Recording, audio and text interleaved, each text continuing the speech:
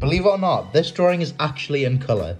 I just finished the Colourblind Art Challenge with Margot Robbie, and now we're going to reveal the colours. I used a random colour generator to pick the colours, and I've been drawing this with a black and white filter on my iPad. So I have no clue what these colours are. How strange this black and white iPad is. Accessibility, display and text size, colour filters, and they're back on. When I tap back on the app, we should see the real colours. Please don't be ugly.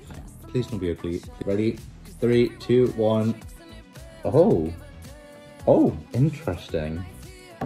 So it's mainly these pinks and purples, a little bit of green in the shadows, and then just grey and white for the hat. I certainly was not expecting this. I want to hear your honest opinions down below.